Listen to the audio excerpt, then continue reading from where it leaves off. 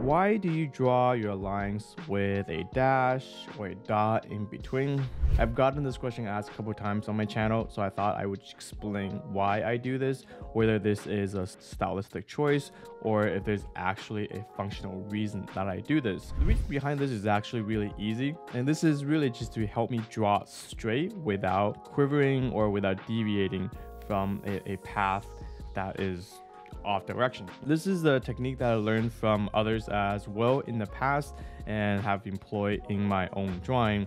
And also stylistically, I actually like my lines to not just be continuous. I think that looks a little rigid in a drawing. I think it looks a lot more natural if you break apart your line with either with a dash or just with a space in between, but not too much space. When you have too much space like this, which often is a sign of someone that's not very confident with drawing, they'll actually just break apart their line because they cannot hold their pencil with certainty.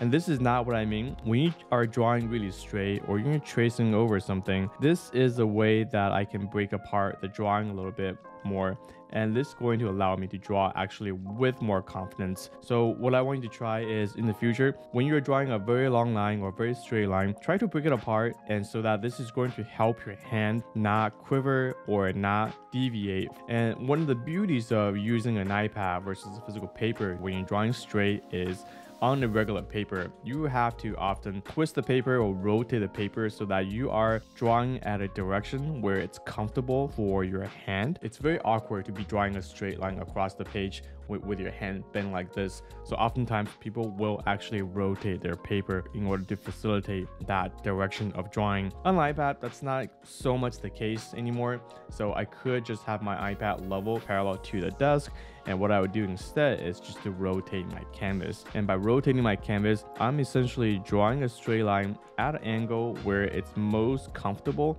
for my hand. And on the paper, this is actually, oops, that's not as straight as I would like, but on the paper, this is actually fairly straight. So for me, drawing a line that's parallel to each other as much as I can is to actually draw at an angle. And you'll see that I personally like to have a little bit of quiver in my drawing. I just think that lends to the style that I grew up seeing from older architects.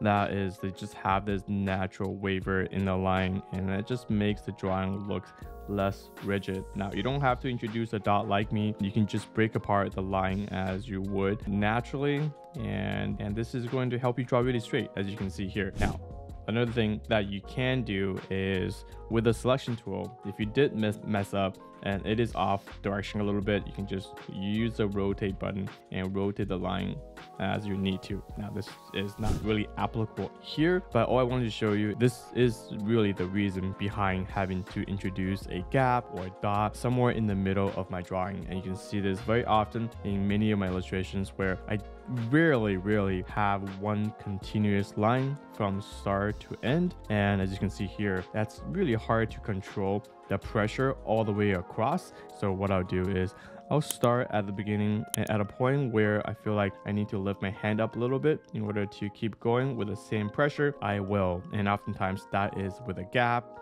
or with a dot in the middle.